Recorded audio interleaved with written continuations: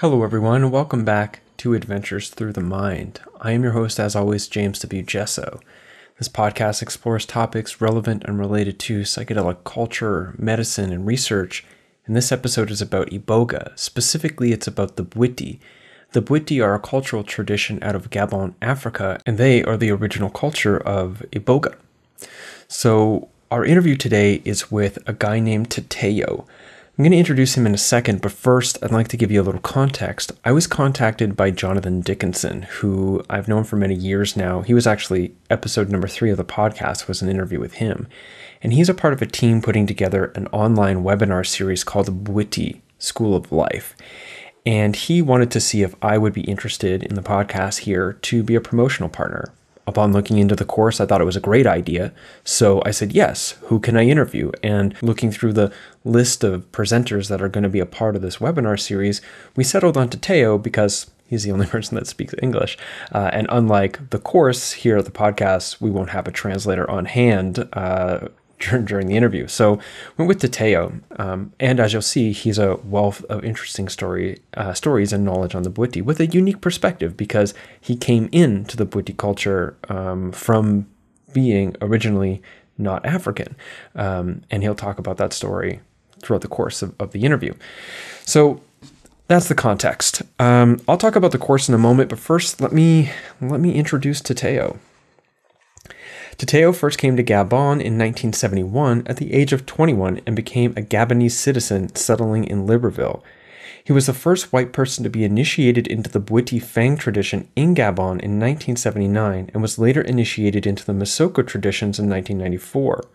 Some would say that Tatayo has since, quote, opened the door, end quote, to Westerners in Gabon, and he has served as a guide for numerous expeditions and missions including National Geographic, the BBC, and many others. He co-founded his first Gabonese NGO in 1981, which has since led to the creation of Ebando, his present NGO. Having initiated more than 350 Banzis initiates, he has directly supported hundreds and indirectly supported thousands of local people in Gabon, leaving a substantial positive footprint along the way. So we talk about Ebando, we talk about what brought Tatayo to Gabon initially, what got him to stay, what got him involved with the Bwiti, and we just talk about Bwiti and Iboga quite a bit. And this is an interesting interview because it's on location for Tatayo, so you can hear birds in the background, and he even ends up having conversations with different people. The computer gets turned around at some points to have conversations with the other people who are hanging around, and it was an interesting and fun interview to have. So I'm anticipating that you'll enjoy it. But there's 2 more things before that interview begins. I want to thank my patrons on Patreon, and I'll do that in a second. But first, let me tell you about this course. So I'm gonna read it here for you, which is that the Bwiti School of Life is a 4-part interactive webinar series that serves as a platform and voice for traditional practitioners of Bwiti in Gabon to educate and inspire anyone with an interest in the use of Iboga. Rather than a materialistic view of the historical development of Iboga and Ibogaine in other contexts, we will explore the emerging and evolving cultural context of its use and the way that these practices and ideals have influenced global culture and approaches to healing and spirituality. And 4-part webinar series, so over 4 Sundays starting November 8th, which is pretty soon from when this comes out, about 2 weeks. And it's going to include pre-recorded videos from around the villages of the Bwiti cultures and a number of speakers from traditional Bwiti practitioners, Q&As and webinars and all the rest. So seems like it's going to be pretty interesting. I've set up a link through my website, jameswgesso.com/Bwiti, if you'd like to go check out the course. And if you do want to participate, then you can use ATTMind @mind2020 to get 20% off your order. So jameswgesso.com/Bwiti @mind20 to check out the course and get a discount if you'd like to sign up. I feel like this course is likely going to be very interesting for anyone who has a connection with Iboga from a personal end or a cultural end, or like an academic end, like anyone interested in entheogenic anthropology presently or in the past. I think it's going to be something that you'll find really enjoyable. So again, jameswgesso.com/Bwiti to check out the details of the Bwiti School of Life course. Okay, last point before we get into the interview, which is a deeply heartfelt thank you to my patrons on Patreon who make this podcast possible. None of us would be able to enjoy this if it was not for your ongoing financial contribution. So thank you very much. The people whose names are listed on the screen here on YouTube, they have given significantly, some of which for quite some time. So an extra thank you to them. Their names are also listed in the description for this episode with whatever podcatcher you've got it going on with. If you aren't yet a patron and you'd like to become one, I would be very grateful for that. You can head to patreon.com/James W. Gesso, and you'll see the options there about tier levels and what types of perks come with what types of tier. I mean, you're all familiar with Patreon by this point, so I don't have to explain that to you, but it'd be great if you did that. Patreon.com/James W. Gesso. Other support options include PayPal or cryptocurrency if you just want to do a one-time donation. Thank you in advance for doing that, and thank you in advance for sharing this podcast out and about, because that's how it gets around. So thanks. And now, here is my interview with Tatayo on Adventures Through the Mind, episode 130. Enjoy. Okay, well, trying again for round 2. Tatayo, welcome to Adventures Through the Mind. Does it still feel good to be welcomed, or is it getting a bit tired at this point? No, they will prepare me a cup of tea, so it will be okay, I think. Great. All right. Okay. So you run, or you are a part of, or perhaps the director of Ebando, which is an NGO out in Gabon. And previously we were trying to do this, but we were having some issues. So I'm going to ask you again if you can maybe explain to us what Ebando does.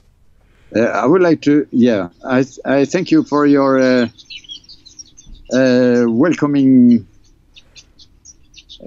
Yes, I'm very pleased that people like you are interested in our job, because we are lucky people, having done always what we like here. It's very beautiful to have a life like that, and this is because when I came in Gabon 49 years ago, I fell in love of the country, and then instead of staying 2 weeks, I'm still here, 49 years later, which means 3 years after being in Gabon as a French young man, I had a breakdown in the forest in a very dark place because it was at night. I was working for a truck company, and I had to bring a spare part somewhere in the forest, the other side of a forest, of a river. And then I had a breakdown, and I saw a light in this darkness, and it was like in the fairy tale, I saw a light very far, and I went there. It was 200 meters, 300 meters. Oh, it was 300 meters. And so I walked, and I met a wonderful man who became my friend up to his death, which was 2 years ago. Papa Andre. In fact, this guy it was so nice, so wonderful man, simple, generous, good artist, great musician. Slowly became friend, and he introduced me to his brother, to his family, to his kids, to his village, to everybody, and slow going. I met those people, and after 3 years of meeting, I decided to do initiation, because people were talking very bad of that in Gabon, in town, especially the French people. They were saying, "Oh, this is witchcraft. They're going to eat you. Those bloody black people, they are bad, they are wild." And they were much more civilized than the guys saying they were wild, whatever.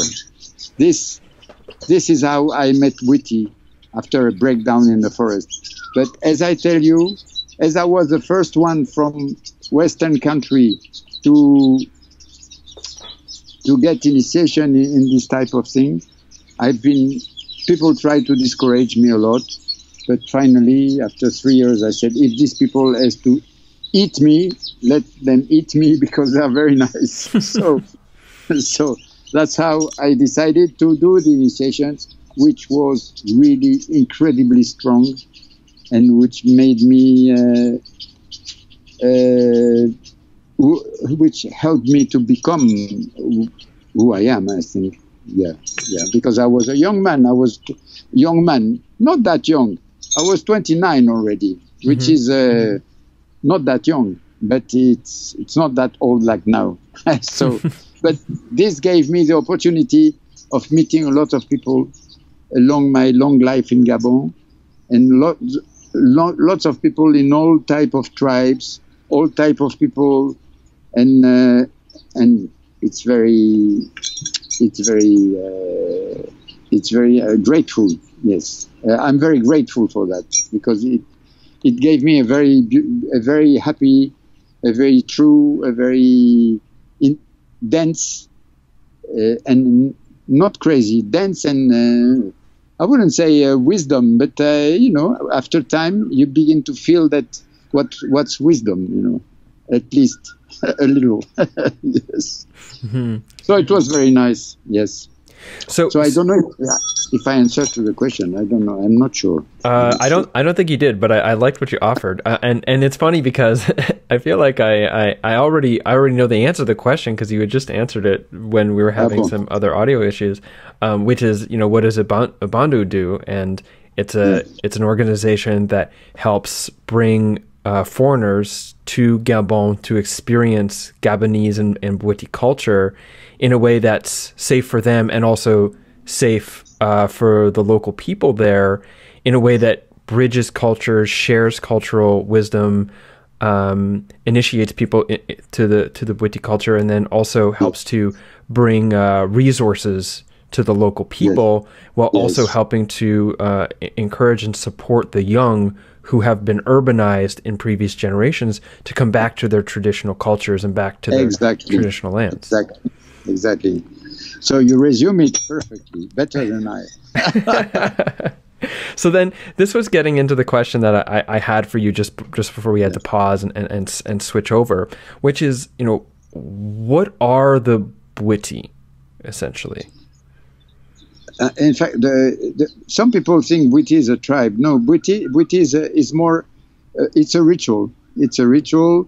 Some people say it's a religion, but religion, it became a dirty word. After a lot of different religions who imposed their dogmas, the word religion, which is originally be linked to the invisible.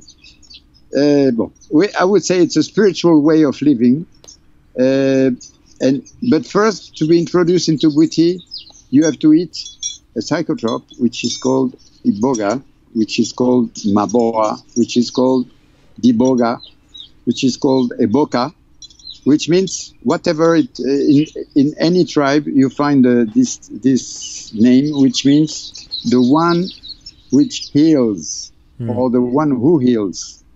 So Iboga is supposed to heal. Whatever you have, Iboga is healing you. In another sense, maybe Iboga does not heal everything, but Iboga makes you see where you are wrong. And where you are wrong is very often where the disease is getting in. So Iboga is very clear.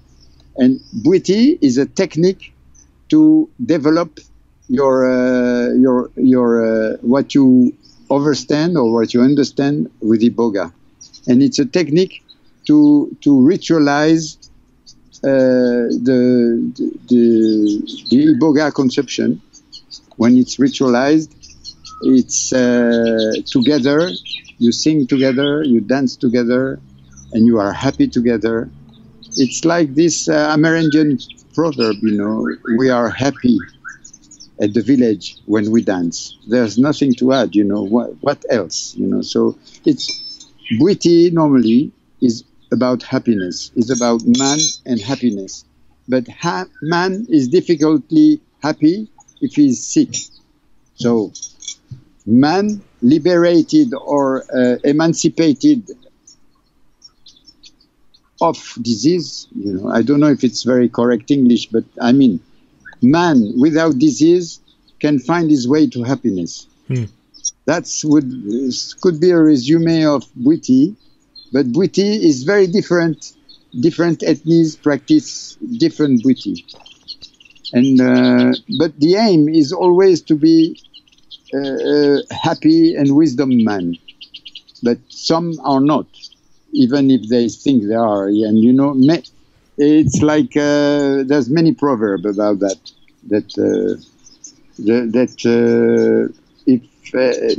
If you have no doubt of what you do, it means you're not very clever. So maybe the doubt helps you to be humble. But Bwiti is very good. Iboga is very good. But I don't know, but I see in this world some, we call it in French, dérive. I think in English it's drift from the original Bwiti, you know. Some people drift, they do their own way, which can be good, but sometimes there's crazy people, you know, they become crazy because Iboga breaks your ego, make your ego burst out, but then you reconstruct something which can be a kind of fucking guru, you know, not very wise. And this happens. I could tell you a few names of crazy people in the West doing Bwiti, but it's not to me to judge them. But I know that something will happen wrong because the way they do it. Bon, I don't know if everyone has his own light, his own way, but if you think you are God and you are the only one to be God, you're wrong. That's a problem. We all are God, you know.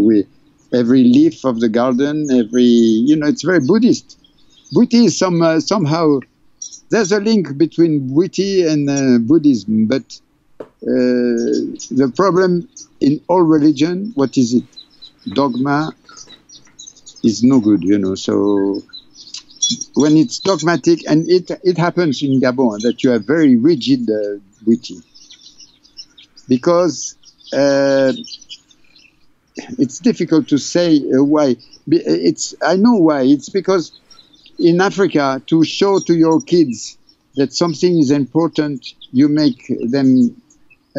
You do it not violence, but you make it with pressure. Yeah, there's a lot of pressure. You have to know, you have to do that because this is important.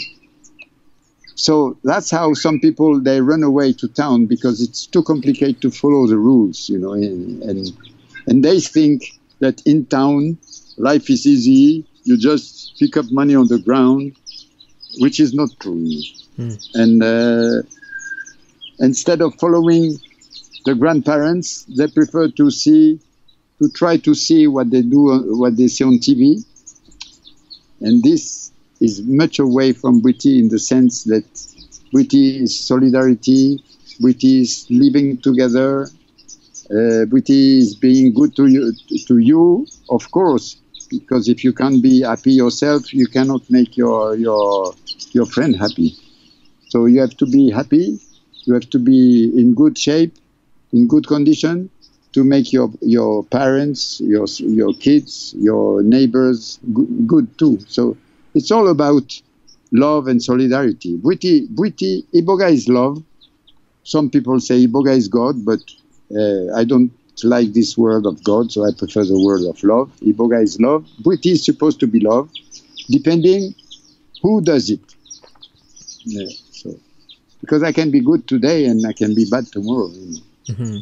But I talk too much, I think. No, you're good. You're good. This is something that you had pointed out previously around that Iboga is a plant, you know, and it is what it is, and it offers what it offers, and and carrying on to what you just said, that the Bwiti is almost like a cultural technology for inviting the full intelligence of that plant to land inside of you, but that afterwards people are still people, and people can have been with the plant and had communion with that intelligence and still act like self-serving or manipulative, like crooks. And yes. So that's a Iboga is always straight, is always true, is always strong and beautiful. But man is man, depending of what he had as traumas, as experience, as intent, make it different, as you know. Mm-hmm. But Bwiti is a way of life. Yes, sure. And bon, what I would like to say that what I really, bon, you see what happened to wine. Wine is came from Crete or Greece and expand in 2,000 or 3,000 years, expand to the whole world. And symbolically, Greece is in bankrupt today. And I would say the same thing for Iboga, that you see Iboga is very Gabonese plant or Basin of Congo plant. And now it's spreading all over the world. And the more it's spreading all over the world, the less it exists in Gabon. And if all the world takes Iboga, the plant in Gabon will not be found again. So there's projects like Blessing of the Forest, making sure to plant Iboga in the villages. So it could be a very good incomes for villagers, and it could be a very good exchange, meaning that the villager plant Iboga in his endemic place and can sell it or deal it to the people who need it in clinics, in centers, but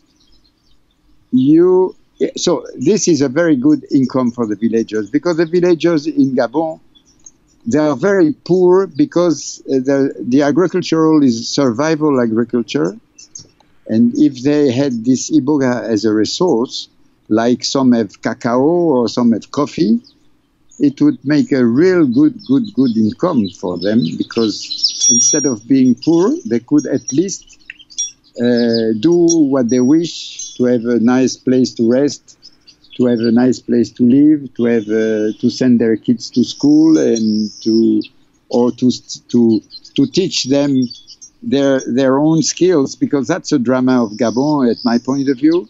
The skills of the Gabonese people are getting very loose, because the young people are not massively interested by it, because they don't see any incomes in it. Mm-hmm. So when the Western people come, if it was a term before, sustainable, it can make everybody happy. And bon, for the moment, it's still a dream, but I think this time is coming, because before this COVID, we had 35% a year coming to us. And even I can say 50%, because 35 was staying around Ebando, and the other were directed to other places. And those 50 a year bring money to Ebando, to the village, to the Gabon, and then the contact is made, and then it's the love story is on. I mean, because Iboga is more than a simple plant. Iboga is more than a simple plant. Iboga is like the old man like to say, Iboga is God. But I would say Iboga is love, because I'm fed up with God, the word God. So Iboga being love, I'm not disturbed at all, because Iboga is really love. But as you know, everybody see love at different level. So, but what to say is that Iboga is kind of a treasure, and some people don't understand that they are sitting in the middle of a treasure. Some people are really understanding that it is a treasure, and some people shit on the treasure. There's three quality of people about Iboga, I think. So what is a Bwiti initiation? What does that look like? Is it a specific type of ceremony? Is any ceremony including Iboga with Bwiti an initiation? Maybe give us a sense of what is an initiation and what does that ceremony look like? Initiation is it's normally a long process, because since the day you are called to do it to the day you do it, it's a big delay. For some people, it's 1 week. For some people, it's 1 month. For some people, it's 1 year, 5 years. It depends. Because before, in Gabon, when you wanted to eat Iboga and to become a Bwiti member, you had to have a call. And this call was even given by your soul, go and eat Iboga, or caused by a problem. You had a health problem, a curse problem, a family problem, something you don't understand, or a real will of doing it. That was the only reason to do it. Up to now, it's the same. Even for a Western guy or for an African man. It's like you have an approach, you decide to do it, then you have to find out the time to do it. If it's urgent, you find the time now. If it's not urgent, you think about it, and the process is on. So initiation begins the day you know you will do it, something like that. So this can last, but the process itself, the ritual process in Gabon, lasts, I would say, officially or really, or what you can see is about 5 to 7 days. But according to what you live in this process, it can last for lifelong. It can last maybe for eternity, or it can be just a spark in your life, depending of you and your relation to the plant and to the Bwiti culture. But I would say that the initiation itself begins by the river. You go to the river, you do offerings, you do prayers, you sing in the forest, you talk to the spirits of the forest, you sing to the spirits of the forest. Not always, but very often through a tree or a river, or you're in the forest. That's where you have your first spoon or root of Iboga. After, it's like a baptism, you are not drowned. You are in the river. Mm-hmm. You are washed with plants. It's a ritual, it's a ritual. And so after that ritual, you go back to the village. And that's where, after 2, 3, 4 days of preparation, you have bath, you have smoking ceremony, fumigation, like a kind of sauna, Gabonese sauna. You have a vomiting ceremony. It's all a process which lasts between 3 and 7 days, according to where you do that. And then comes the night or the afternoon. Some people begin initiation in the afternoon. Some people begin the initiation at night. And that's the night of initiation. That's where you eat according to ritual. Some ritual you eat a lot of Iboga. Some ritual you eat just the quantity to see what's your problem. Mm-hmm. Because there's 2 types of initiation. A spiritual one and a therapeutic one. Some people do the therapeutic and they find a spiritual one. Some people do a spiritual one and find a therapy. So it depends of you and the relation to the plant. But it's all ritualized. So it's much more easy to be accompanied, You are not alone. You are with people you trust because you know them already, because you trust them. It's all a question of trust. So Iboga, I don't know, how do you say Iboga eating? No, Iboga, when you eat Iboga, no. Iboga... Consumption? Consumption, yes, yeah. Has to be in an environment of trust. If you don't trust, you're going to have a bad trip. So that's why we have to protect the shock between cultures, because Africa is very good intended. most people are very well intended. When they see you coming to their culture, they really appreciate it. But there are things which are not, fitting because, well, I don't know. The Westerners, they really know that plastic is rubbish. Africa is still, most of Africa does not already know that plastic is a rubbish. Mm-hmm. I mean, when you have plastic in your yard, an African man will take the leaf to clean, but it doesn't see that the rubbish is not the leaf. You see that the plastic is a rubbish because they've been how do you say, hypnotized or totally. The problem of Africa, they think that everything what white people did is good.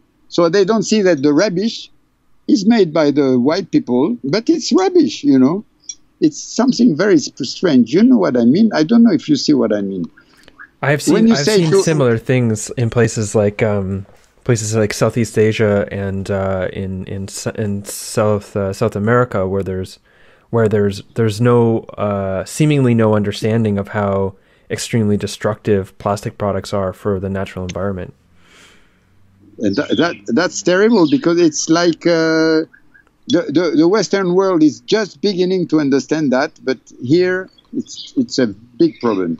Because when you ask to one of your young guys to please clean the yard, if you don't explain the things, he will leave the plastic and take the leaves off. I say, I don't care. The leaves are not rubbish for me, but the plastic is. It's all this. Well, this is a detail somehow but if you go to a village without being accompanied, without being helped to meet people, you can be, like it happened. I know that it happened. You're in the middle of initiation. You took a huge quantity of Iboga, and now somebody is coming to tell you, oh, please, we're missing candles, or we're missing sodas, or we are missing something. So you begin to think, where is my money? Then where is my passport? And you understand what I mean? Mm-hmm. In the sense that this cannot be done, because when the person is deep in Iboga, if you make him or her think about where is my money, the whole trip is fucked up, because she will think, she wants to please the guy who say that, because he's her or his brother of initiation, and that's where the cultural shock is bad, because if you go without, I don't want you to misunderstand what I say. It's just that in the middle of initiation, I saw that in the past, people coming to ask for candles to a guy lying down there, doing his experience. It's not the time to ask him for candles, because he will think, I put my passport, and this is over. The trip is somewhere else, And I've heard you explain this elsewhere, which is it's not a malign, or it's not a malicious or kind of thing. It's that, and as I've heard you explain, is that when an amount of money is offered, the Gabonese people they'll just say yes, even if it's not enough. But then afterwards they still want to get the amount of money that they need, and it just comes out in this weird way, and then it's not necessarily malicious, it's just a misunderstanding of culture. Yes, cultural misunderstanding. That's you know Pinchbeck, Daniel Pinchbeck, no? Yes, I do, yeah. Yeah, he had this problem. He had this problem with my Bwiti father, and that's one of them, because you don't know Lieberman. Dan Lieberman, you know Dan Lieberman? No, he's dead already. He was an ethnobotanist from South Africa. Very nice, beautiful man, young man. He came to initiation. He came to me after having done an initiation among the Fang in the north of Gabon, which was nice. It happened. It was okay, good. So then he he came with two people from South Africa, white people from South Africa, and they wanted to be initiated in the South tradition, which is more roots than the North one. I mean, I will explain that maybe later in the webinar. They are different. But whatever. Both are very interesting and rich and true and nice and efficient. But I led those people to my Bwiti father of the South, my second initiation, and after 2 hours after the river, after coming back to the village, the guy was afraid. He wanted to go home. So the Bwiti father said, okay, if he wants to go home, he goes home. So I had to leave to bring that man back to the hotel. That was 20 years ago. The guy was not ready to be initiated, and I was too young to see all that, and because I had many experience after that, before that. And so that was sad. And Dan Lieberman, 2 years after, he brought another man, Daniel Pinchbeck, to my Bwiti father, without telling me. I didn't charge any money because by that time I had a small truck company. I was autonomous. I didn't need money to make people visit Bwiti. So the first time I led him. The second time he went straight to him. He didn't speak French. The Bwiti father didn't speak English. So they had an argument with Daniel Pinchbeck. And Daniel Pinchbeck left. He wrote that in his book. Mm-hmm. Because they had an argument about the money. And my Bwiti father said to them, go away, you'll see what happened, something like that. And Lieberman had a car crash. So he didn't have a car crash 2 weeks after. He had a car crash 6 months later or later. But Pinchbeck didn't get a good initiation. And Lieberman died. I don't say it's my Bwiti father we cursed him. No, not at all. That's not true. But it's never good to make people angry, And it's very sad because Dan Lieberman was a cute man. He lost his life, and I don't know why he passed me behind. But I don't know. Pinchbeck would explain me that. I don't know. I never met Pinchbeck. I don't care. I'm sure he's a good man, but I don't know him. So whatever. It's just to tell you that many wrong happened already. The microphone okay? Yeah, you're okay. So you understand what I mean? There's a intercultural mediation to be done because Gabonese people, it's exactly as you said, they accept any money, and then it's missing, and they want to do good, but they have the pressure of the whole family, of the taxi, the food, everything. It costs money. And Gabon is a very expensive country, so to make it easy and affordable, it's difficult. And to make it true and as it is, it's possible. But you have to be sure of the people where to send people, because there's a lot of business, like everywhere. Gabonese people is not a crook, but misery makes, because excuse me. Gabon has never been as poor as today. I'm here, it's the 50th year I'm beginning to spend here. I never saw Gabon so poor. And it's very sad, because Gabonese people is not crooky, is not, trying to get you money on the back or to make you a bad thing. But it becomes to exist. It never happened before. It only becomes to happen for 4, 5, 6 years. It's new. I mean, crookery is very new in Gabon, but it exists now, like in every town in the world. So I would like, bon, I don't think we are the only one to be in between Westerners and Gabonese people, but I wouldn't like a story like the one of Pinchbeck happening, because instead of saying Iboga is what Albert Hoffman said, something who is far away to have given all its secrets, all its good and benefits. You know Albert Hoffman, of course. Mm-hmm.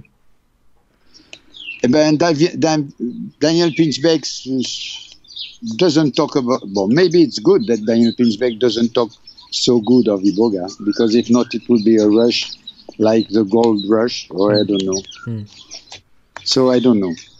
Yeah, I can see then, the utility of being a mediating force, to both protect each side, but also to share this medicine, both the Iboga, but also the cultural medicine of the Bwiti with the world, and to nourish everybody in the process.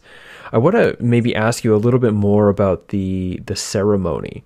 And in particular, what do you see as, or what is the role of music during the Bwiti ceremony, the initiation ceremony? In fact, you have two roles in the ceremony. The two important things are the light and the sound. So you don't do Iboga in the dark. Some people do it in the world, in the dark. They saw that in ayahuasca, so they do it in the dark. I think Iboga is light. So you need to have light for Iboga. So it goes with fire, it goes with candles, it goes with torches, it goes with fire.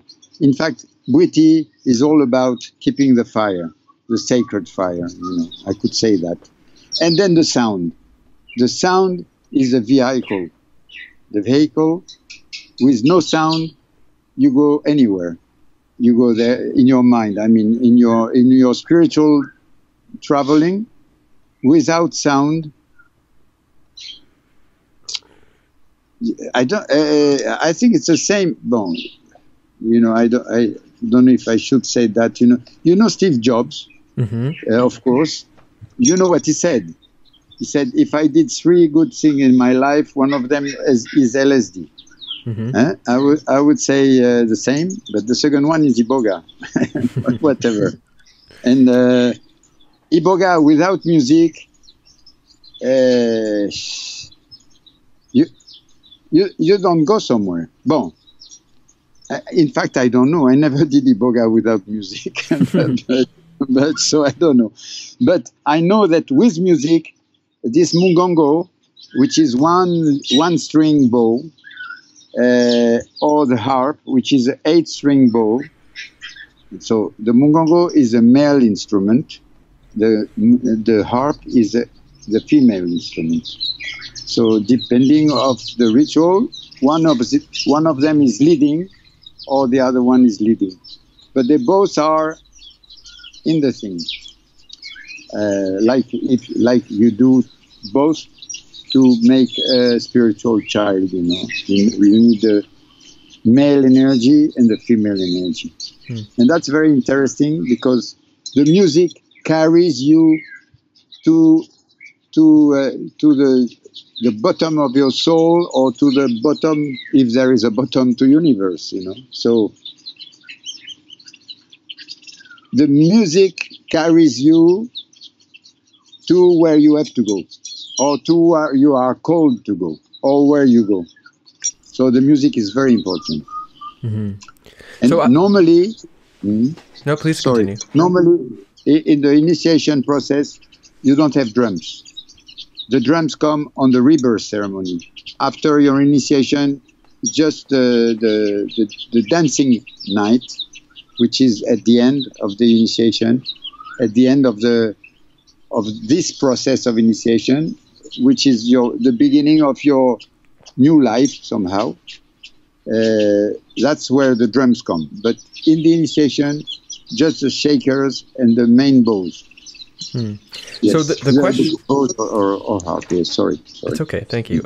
The question I have here is about these two instruments, and Yes. I have not consumed Iboga. Except maybe once at a music festival many years ago, somebody offered me some small pieces of Iboga root to chew on, which, I mean, Yes.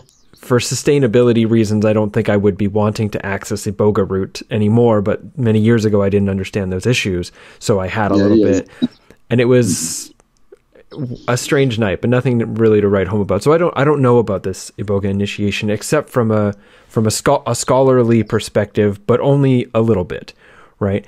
And one of the things that I have heard is a connection between the Iboga plant and the Iboga ceremony, and moving into what I understand as being like the realm of the dead, or something like this. And I'm curious if you can comment about that. And I'm thinking about it in regards to these instruments, because I've also heard that one carries you out and the other brings you back in, and that when you hear the other, you need to come back in from wherever you are. Maybe you can clarify that for me? That's a yes. That's a scholar. Yeah, you read that somewhere? You heard that somewhere? Yes, at one lecture I attended about Iboga. Yeah, but, you know, when people say that with Iboga you can meet the dead, I think that can be true, but it depends of some people, and that's why it's said like that. Some people, they want to understand why they have a loss of their wives, of their kids, of their parents, and that's the reason why they eat Iboga. And very often they find the reason why this person is dead, or who killed that person, mystically or physically. So I think that's why people say Iboga brings you to the kingdom of death, or somewhere like that. I wouldn't say it's not true, but it's not really my point of view.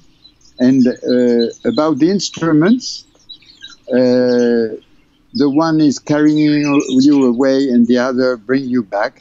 It's a very poetic vision of the thing. But I think personally that both of them, they carry you where you have to go, or where you want to go, or where it has to go.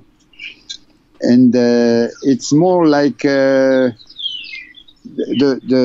team which is around you for the spiritual travel is like rowing a boat. You know, it's like singing, it's like rowing. It's giving energy to make you reach the place you wish to rise, or to uprise, or to be. So I wouldn't be so, you know, I would say Iboga, when people say it's an access to the kingdom of death, it means, to my opinion, that Iboga is a great way to find out synchronicity, or to meet, or to really be in synchronicity. And that's phenomenal, or noumenal, I don't know. It is a way to reach synchronicity. But I think this happens with other psychotropes too. Don't you think so, what I say? I think so, yeah, on some level. But I don't know. I've never been with Iboga, so I'm going based on... No, but Iboga is Iboga, but Iboga is Iboga. I don't think Iboga looks like or do like something else, but a psychotrope is a psychotrope. So, I mean, I don't know much about mushrooms. I don't know much about other plants than Iboga. But Iboga makes you synchrone.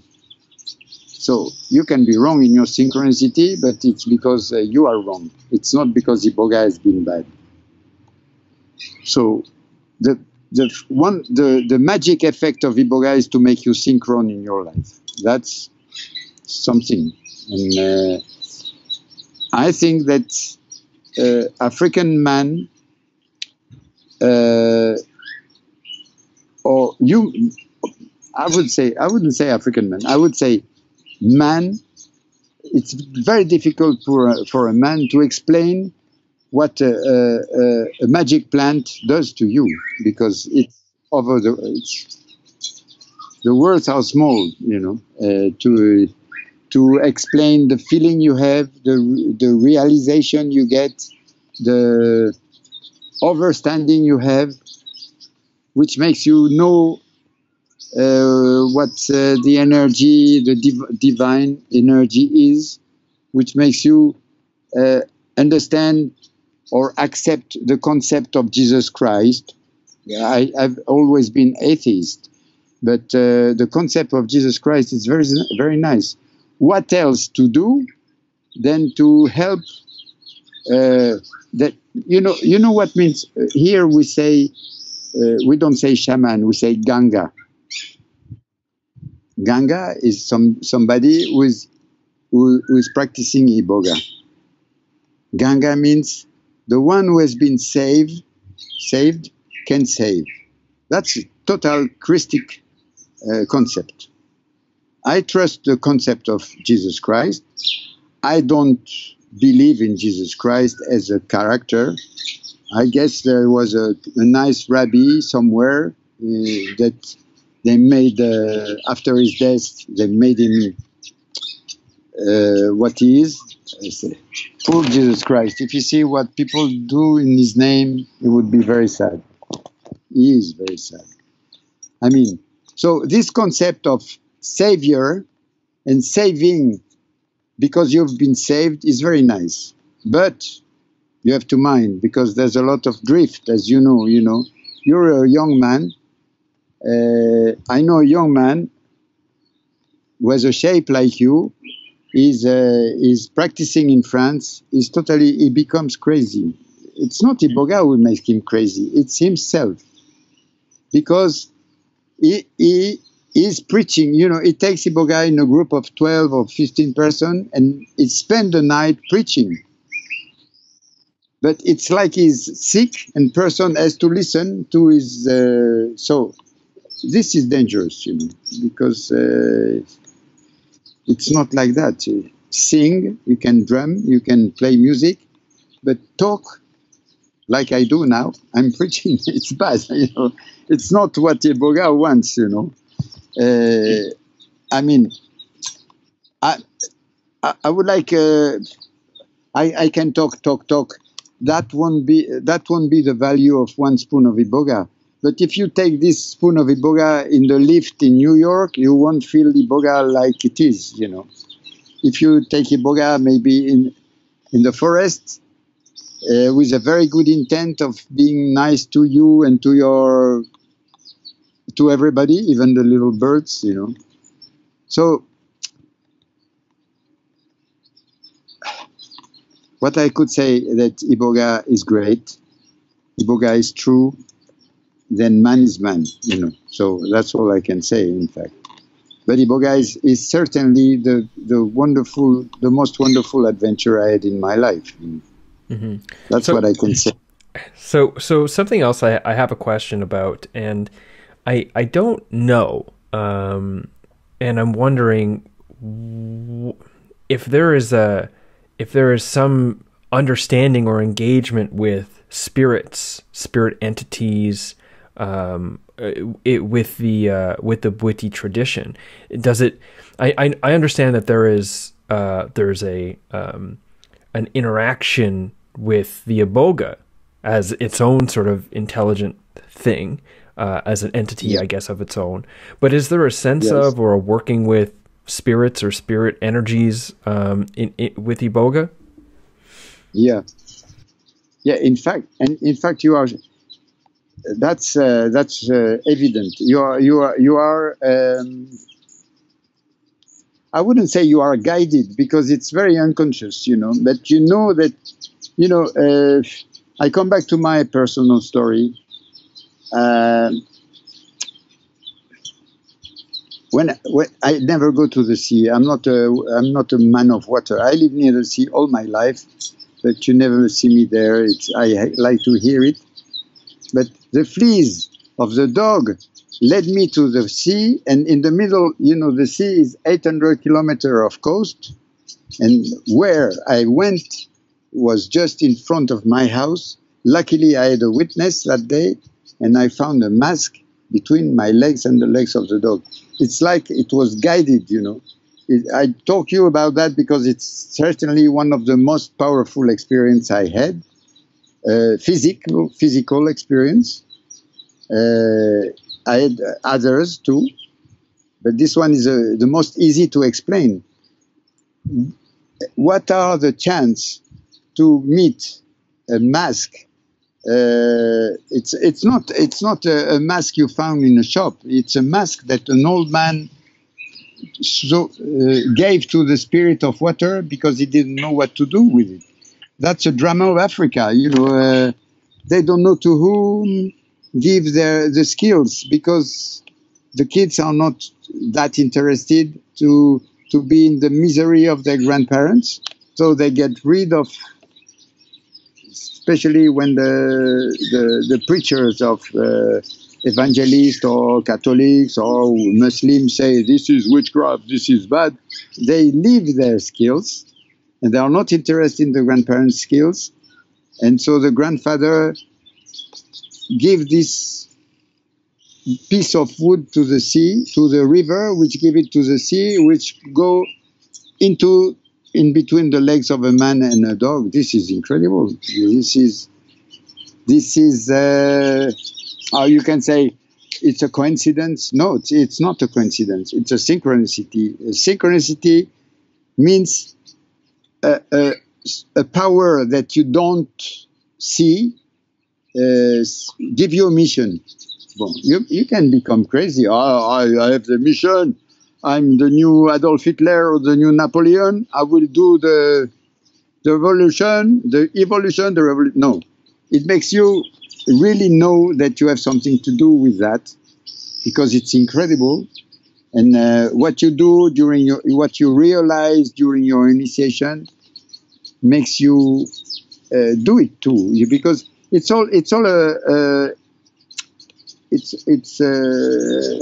a path, It's day after day.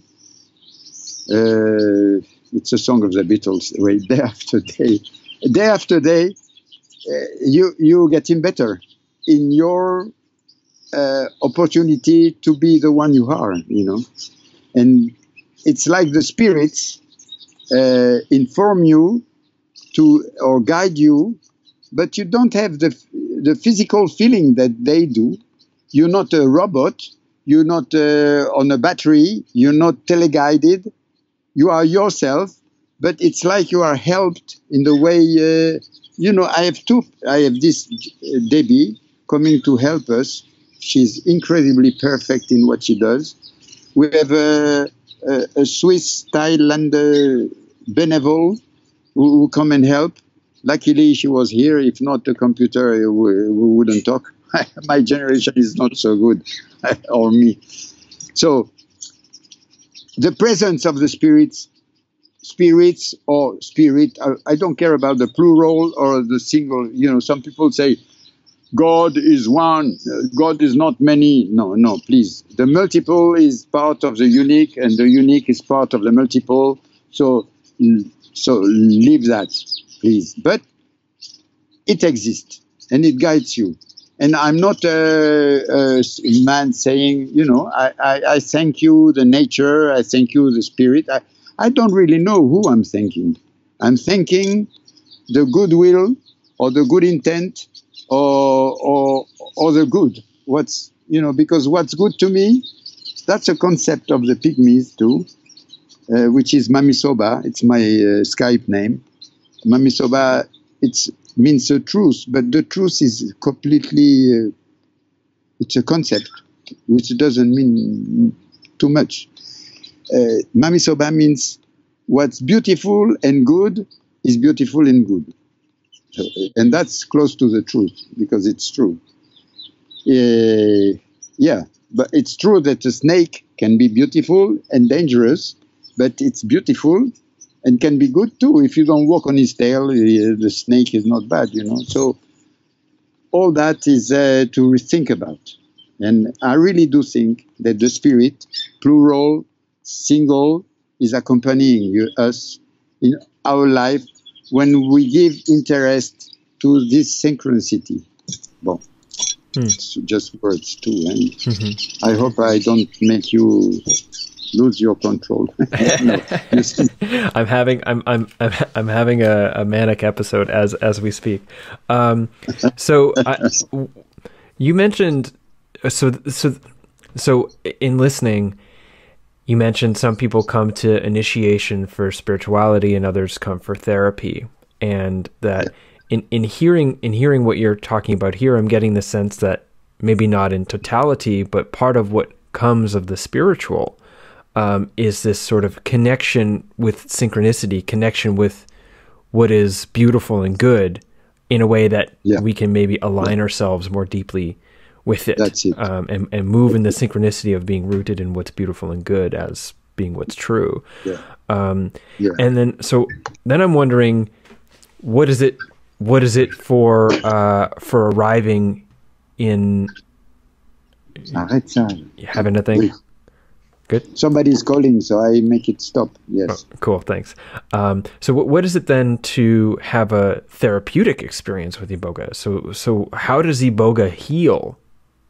Heal trauma, heal sickness. I from what I understand, Iboga is generally used for spiritual sickness, not physical sickness. Yeah. But what does it mean and how does Iboga heal a person? In fact, what I saw with my experience, I have some people, they want a spiritual experience, but they forget that they have a big trauma in their childhood, especially a girl or a boy with sexual abuse or whatever. So they hide that, like we say in French, under the carpet. They hide it, and then they come to the experience, and in the middle of the importance, the trauma comes up, and so it's what you hide comes up again, and then the therapy of the thing is to accept it, which is not easy, but Iboga helps, and then to forgive would be a kind of too much, because if you've been sexually abused, like it happens very much in Gabon or in the world, more than we think, to forgive the person who did that to you, which allows you to carry on your life, So this acceptance of the trauma and the forgiveness by the Iboga makes you make possible to you to be healed with some time after. I saw that many times, So that's, I think, the best. Bon, for sexual abuse, it works a lot.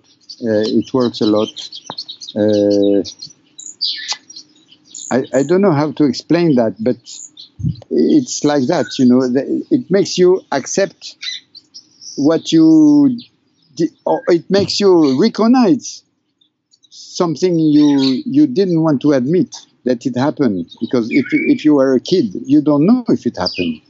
You're not sure that it happened. Did you dream? Was it a nightmare?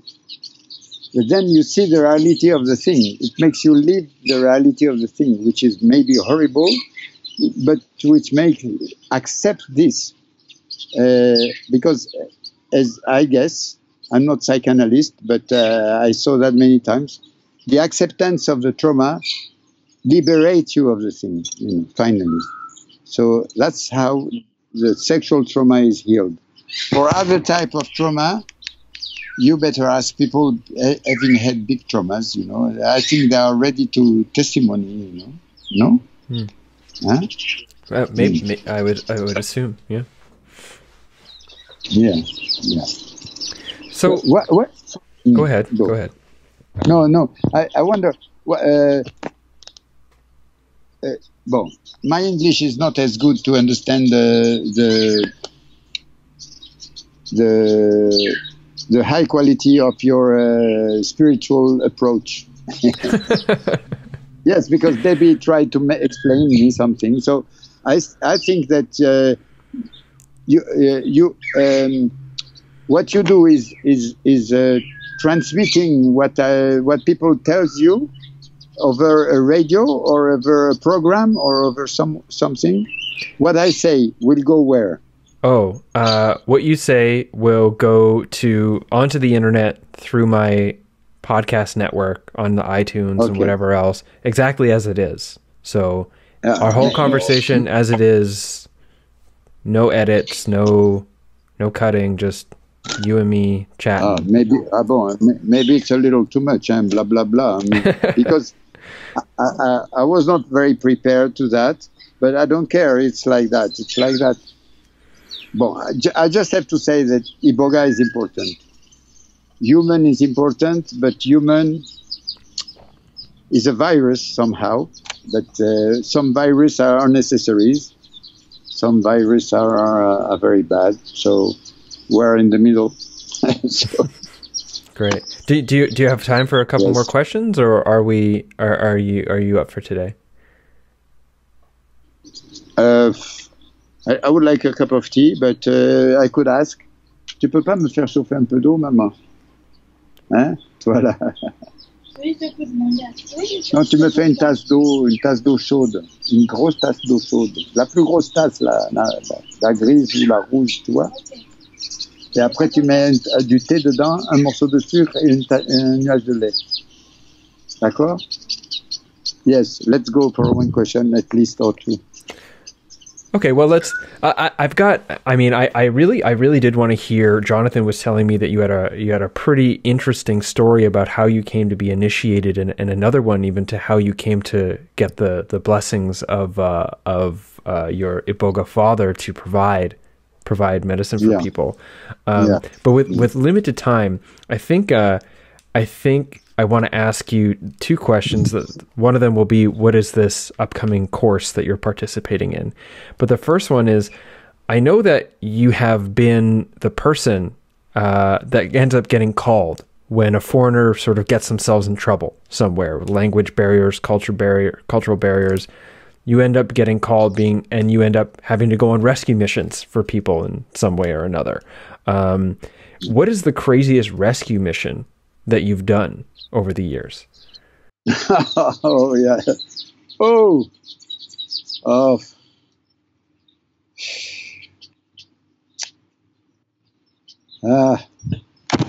The craziest one. I have to see that.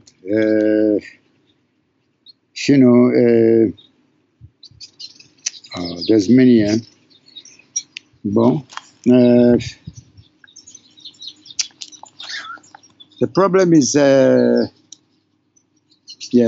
problem is when people goes far in Iboga.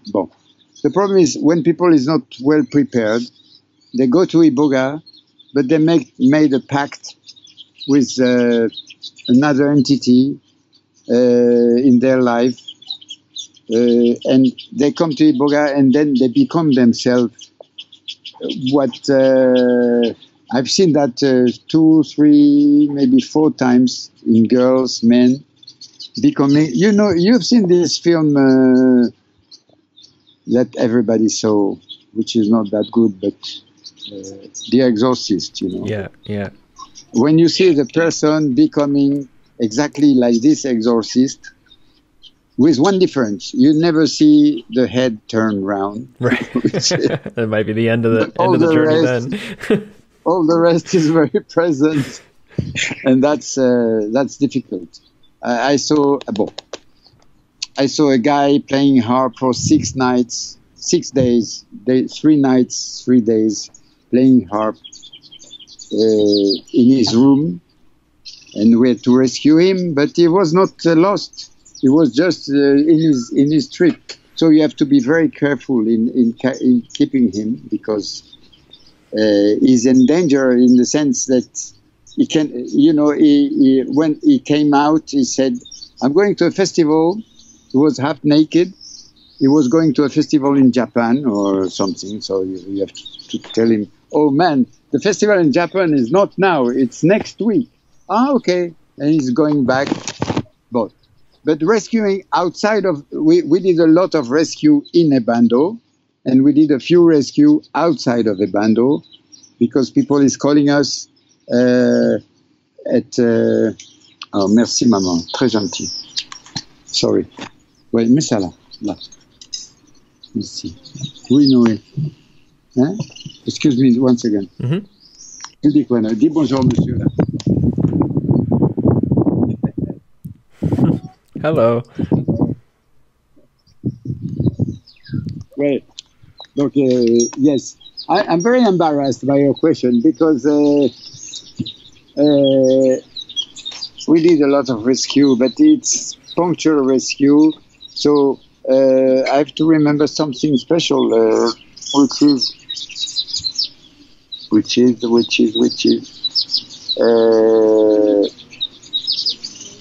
I don't remember many.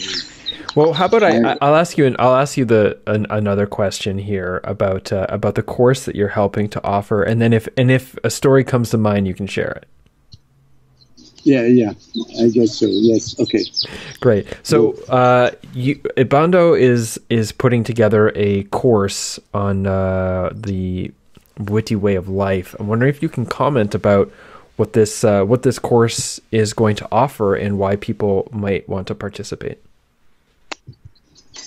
In fact, it's an idea of Debbie, which is very nice, because she said there's the world has a lot of interest in Iboga, but there's no real books or things about it. You just can pick up information on internet, but it's time now to make interview, to make present people who give Iboga, which is their work, a kind of daily or yearly work to give Iboga to people. So in different rituals. So we decided to join different people from different rituals, from the two sects, to answer to the question of the Western world, and to explain, to answer to the type of question you can answer. Mm-hmm. You asking me, and this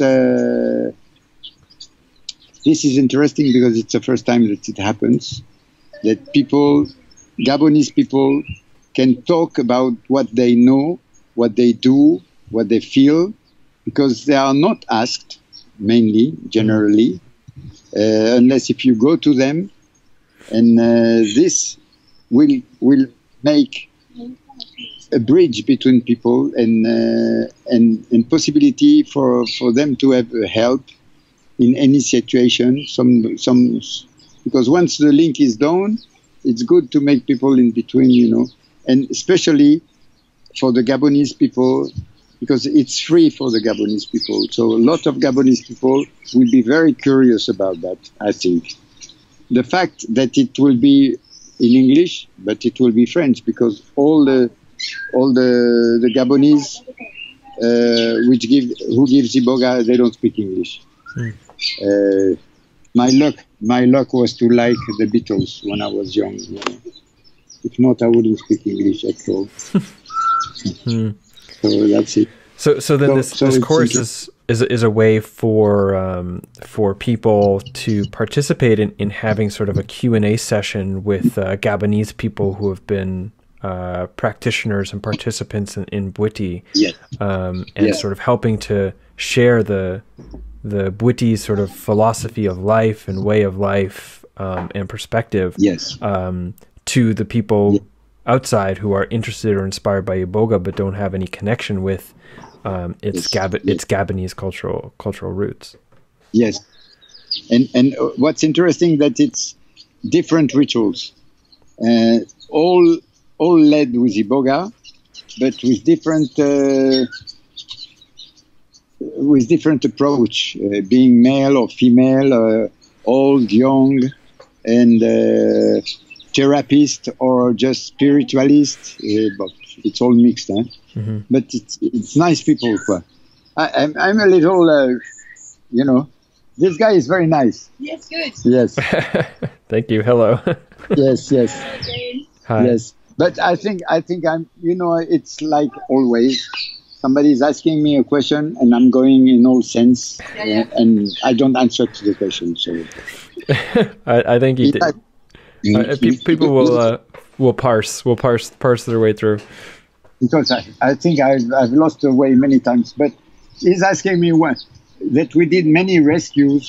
What is the one you want to say as an example? But I don't know which one. Yes, but in fact, it's like when we are. What's terrible? We had somebody one day, the French embassy. They don't like me very much because I'm not typical French. But they called me because somebody died, not in Iboga, in the Mwiri ceremony, because some people mix two rituals: the rituals of boys and the Bwiti, which is the Bwiti spiritual, and the ritual of boys is a rite de passage to make boys more boyish. And so this poor guy was a Frenchman, and by telling him he has to do the ritual of the boys to be a strong boy, he was already 50, and he was not a boy anymore. He was already a realized man. And he had this ritual in a very stupid place that I know, with a very stupid man that I don't name here because it would be shameful for him. But they beat him. He died. 50 years old. The guy died because he has beat with not a stick. I don't know. Huh? Yeah, the part of the ritual. The Bwiti doesn't beat you. But the ritual of boys, when you are 13, 15, 12, you have to pass between two rows of people beating you. That's one of the épreuves, one of the tests, yeah.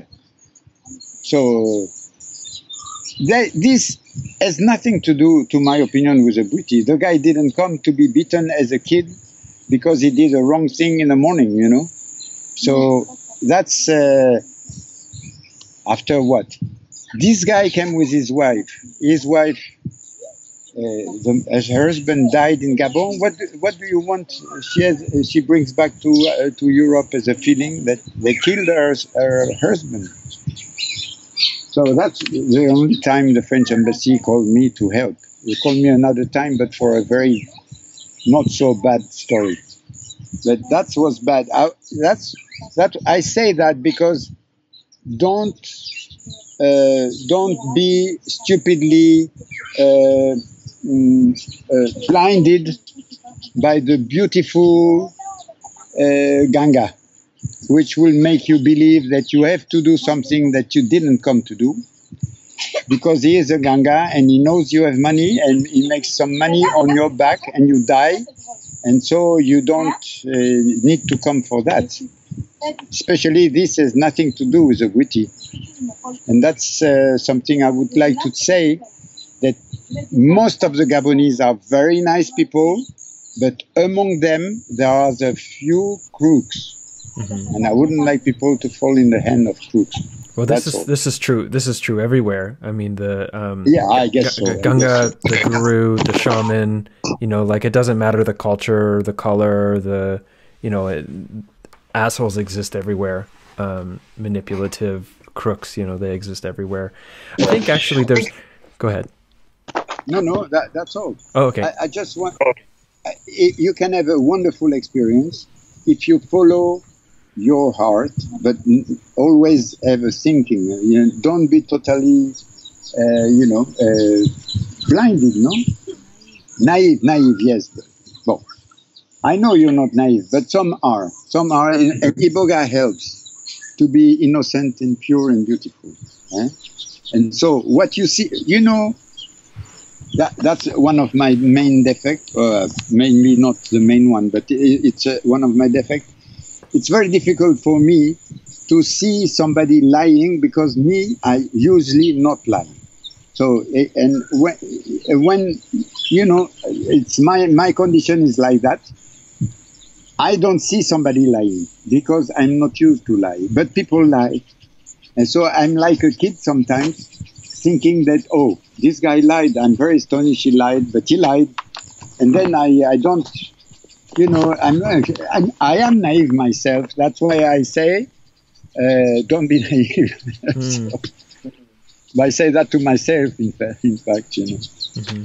So, Before we go, Tatayo, I'd like to ask you about one thing that came up for me when I was contacted by Jonathan that about this course was recognizing the current problem of representation around psychedelic culture, which is an extension of issues of racism, where generally most of the people interviewed, most of the people having established a lot of success in the field are white men, and then was recognizing the sort of the pinch points of having a white male to come on to talk about Bwiti culture and Gabonese culture. And I'm wondering, and I mean, given where you're coming from and the whole context of what you do with the Bwiti and the fact that you speak English, I mean, it's obvious why you were on the show to talk about this. yes. But I'm wondering, as somebody who is often the person being asked the questions about the Gabonese culture because of your ability to speak the English and your the understanding of the cultural worldview differences. How do you feel about A, the role that you're playing, and B, locally, how do the Gabonese people feel about you being a voice for them? Hey, that's interesting. But as you know, I think it's like everything.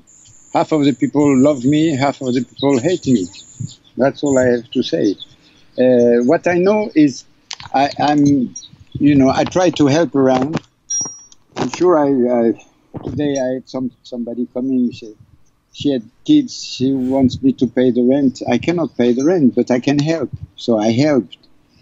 But this is Bwiti. To help somebody is Bwiti.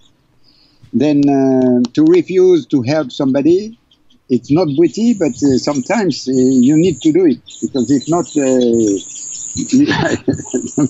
not, you starve yourself. So it's very difficult to be in the balance, to be good without being stupid, and to be stupid without being good, something like that. So.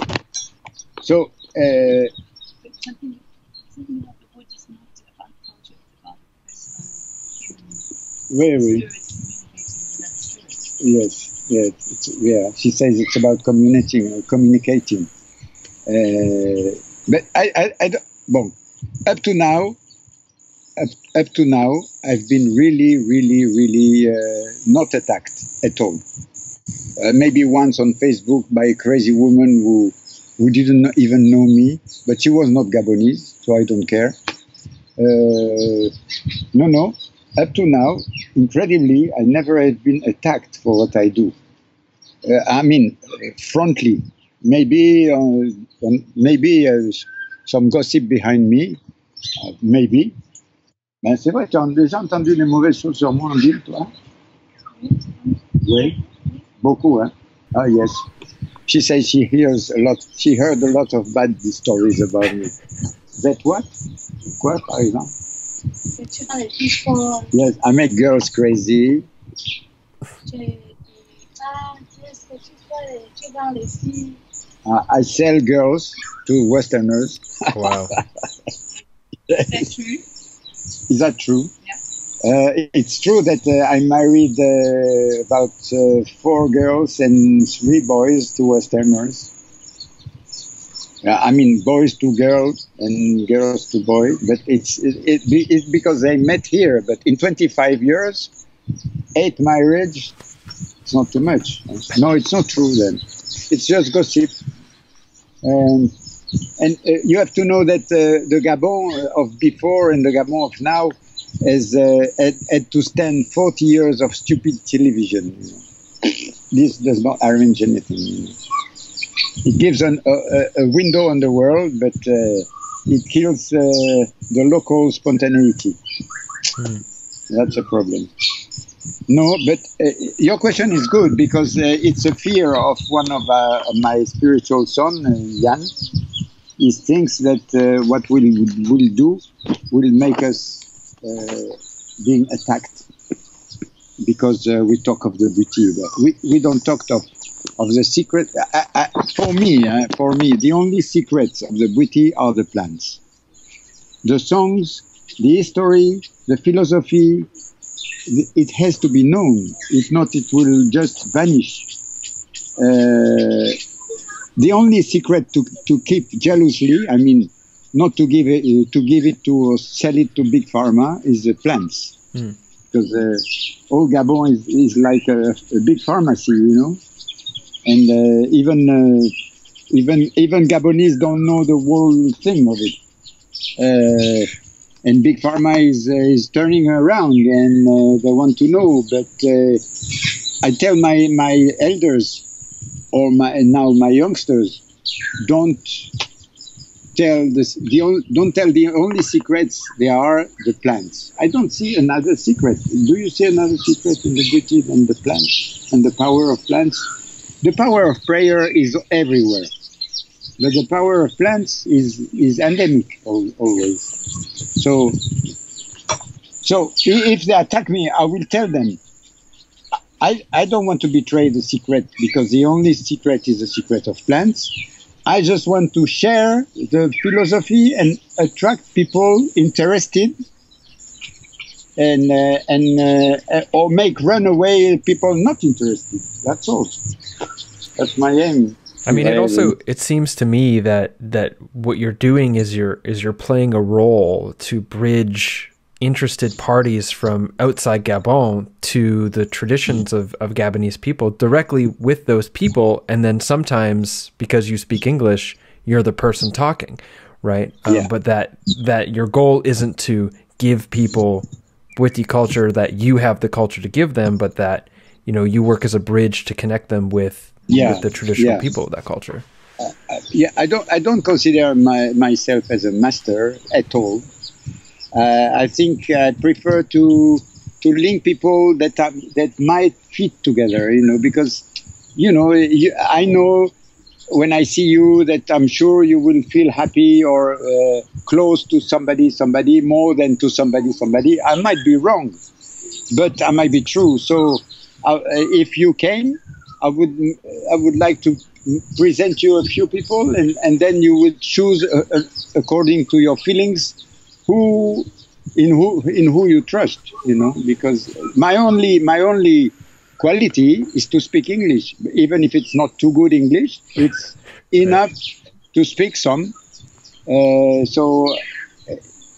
Because the problem, if there is a problem, the problem is that French-speaking people are very few compared to English-speaking people in this world, and French people are looking at their how do you call that?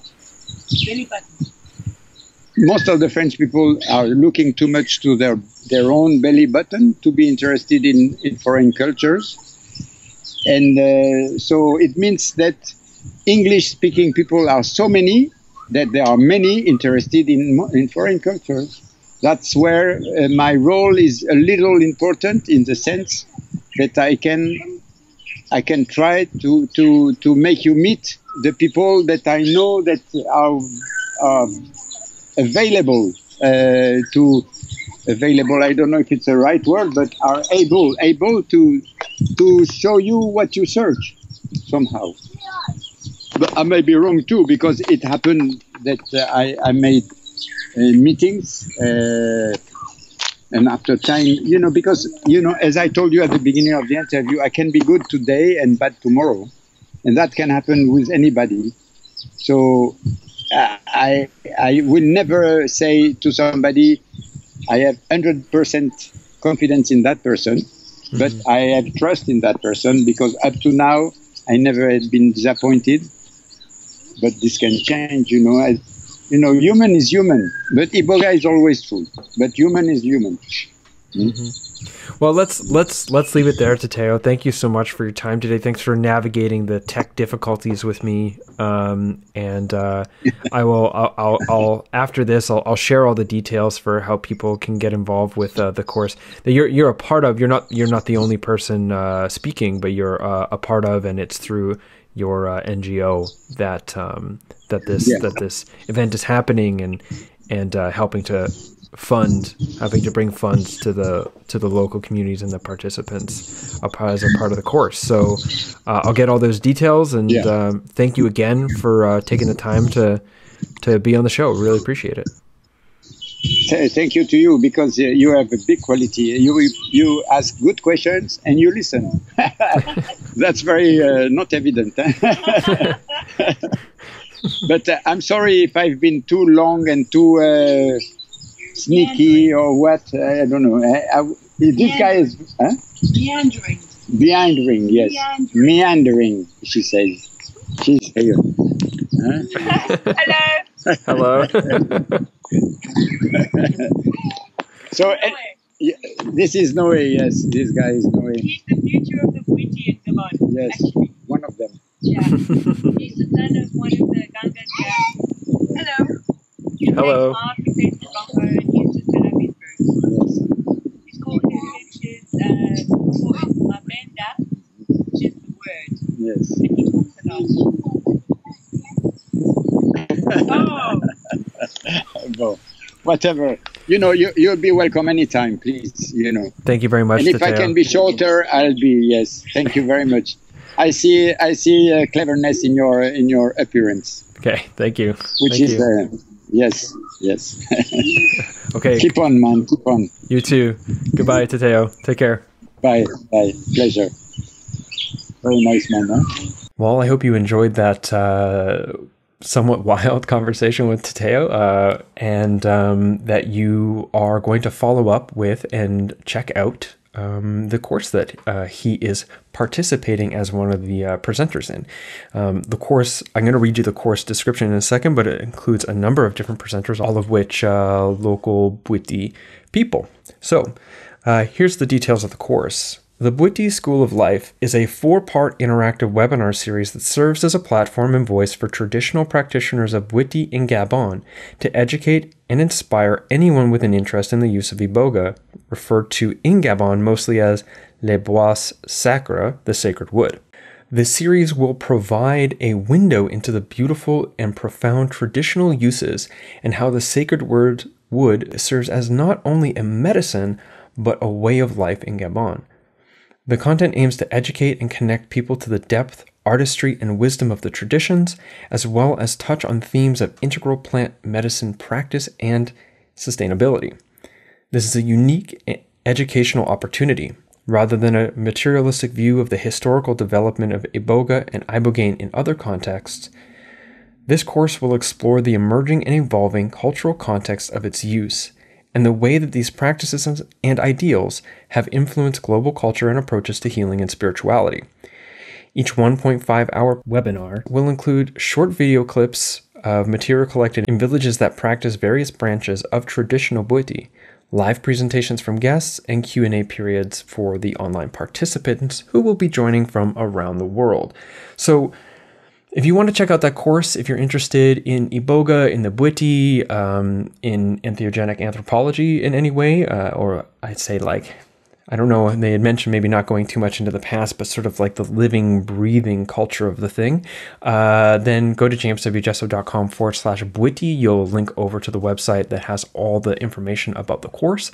And if you use the promo code ATTMIND20 ATTMind20, you will be able to get $20 off your entry price. Thanks for checking that out, and thanks for checking out this podcast. If you enjoyed it, share it about, and if you would like to contribute financially, Patreon, amazing option. If you want to give over time, and PayPal or cryptocurrencies if you'd like to give just once. Details are in the description to this episode or at jameswjesso.com/support. Yeah. So again, thank you for tuning in. Thank you so much for participating in the podcast, for participating in the discussions that follow the content that you get to enjoy here on or through the podcast, and for helping make the world a better place simply by being a good person within it, which may or may not have anything to do with this podcast, but I trust that on some level that's who you are and that's what you're doing. So thanks. And until the next episode, take care.